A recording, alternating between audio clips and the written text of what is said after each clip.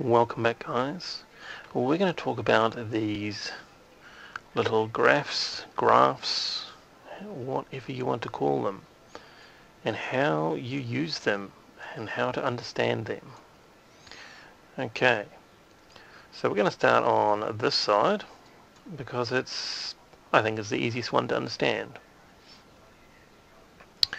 So you have amps down here and you have watts QC, which is moved, amount of heat moved, how much power, and the delta.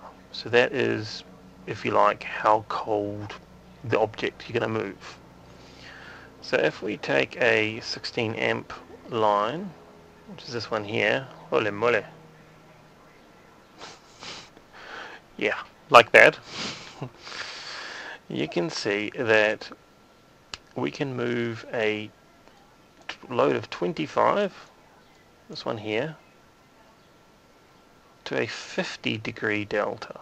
Right, so that means we can cool a very small amount of heat load to a very low temperature.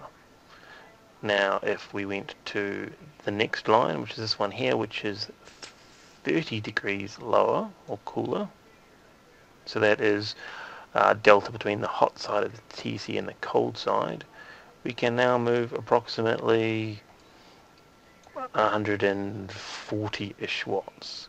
We go to the next line, which is a 20 degree delta, we can move approximately 200 watts. And we then have a 10 degree delta, and we can move a load of 250 watts. And then we go to a delta of nothing, and we can move approximately 320. Now, of course, doing this is pretty much pointless, and I would also suggest that 10 degree delta is going to be pretty pointless. You normally want a greater temperature difference between the hot side and the cold side of the TEC than 10 degrees of theoretical delta before you actually start, and of course add in the actual losses. So obviously you can add more power or less power along here, add more power or less power, and this will move this line either way and change how much you can move. So if we went to 24 amps, which is this line here, to a delta of 0, we can move, I don't know what that's going to be, 390 watts. And we could move our 30 degrees. We could now move almost 190 watts. That's hopefully fairly understandable. This next one over here is probably of less value to people, but it's still worth talking about. Now if we try and apply 16 amps, which is this line here, yes, that's horrible, we then get a variance in voltage. Now that is because there is a difference on how much the TEC is moving. So, and you'll seen this in videos and your tests, right? So you apply 15 volts, say, to a TEC. Now, the computer or whatever you're turning on is off. You turn it on, and you will find that your TEC pulls a lot of power, and it slowly reduces. And that is this difference between here and here, or if you like, from here to here. Because when you turn it straight on, you're effectively applying all of the possible Qmax, because at that time there is no delta difference between the hot side and the cold side. It has to create that delta, so it has to move all of that heat. So even though you might be applying a 100 watt load, when you turn that TEC on, it's going to be moving more than the 100 watts, because it has to get to your desired delta. So you end up with this drift in amps or volts, depending on which way you're controlling things.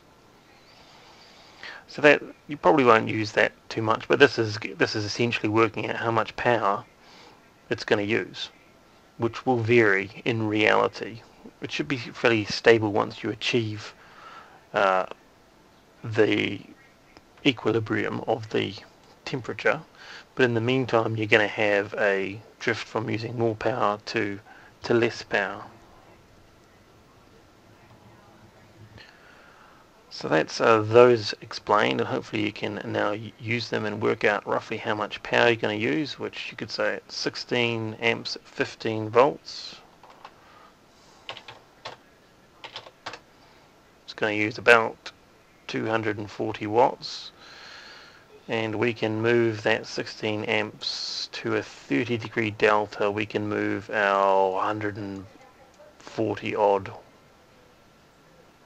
watts for our 200 and whatever it was, 240 watts of electricity. We can move about 140 watts to a delta of 30 degrees. Now, finally, it is important to remember that this is theoretical. This does not include all the losses of thermal conduction on both the hot side and the cold side.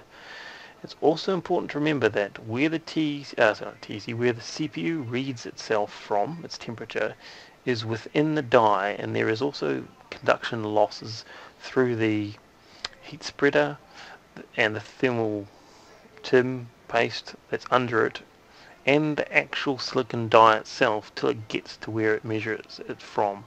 So there's quite a big difference between the temperature of the actual TEC and what the temperature will read in a computer's CPU or motherboard, which is two different locations normally.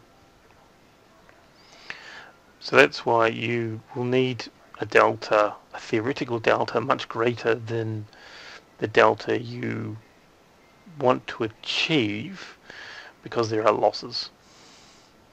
So hopefully that was helpful and you've enjoyed that, and that has helped you understand the last part of a specifications sheet, which is common.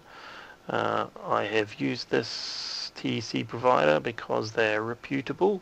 They tell you everything you need to know: how many couples, amps, the hot side and it was measured at, and I have never had anyone tell me that they had a TEC failed from these guys, which of course does happen, but that is a free plug for them. Alright, I shall see you on the next one, guys. Bye bye.